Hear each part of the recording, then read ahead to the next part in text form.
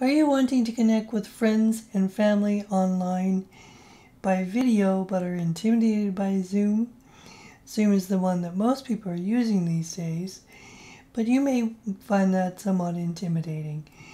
I was just recently helping my brother remind him how to use Skype, and there was a couple of steps that he found confusing, so I thought I would do a little overview to help remind him and maybe help you too. So let's have a look at our screen and hop on over onto Skype, and I'll show you what I mean.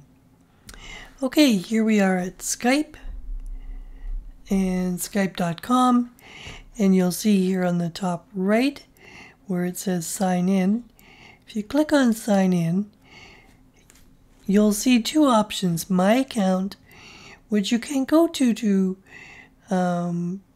put your information in, add some money, credits, that kind of thing.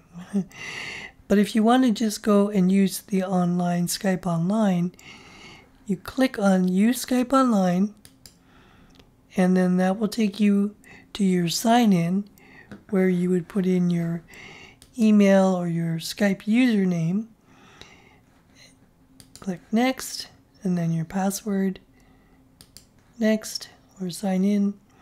And now you're signed into Skype. And you'll see on the left there's a panel where this is where anyone that you've previously spoke to, their name would come up. And if you want to meet with someone, then you would simply click on their name, and then their name will come up. And then over on the top right, you'll see the video icon. And so you would click on the video icon. Now I'll click on it, but my brother's not expecting my call. I'll click on it, he'll get a notice.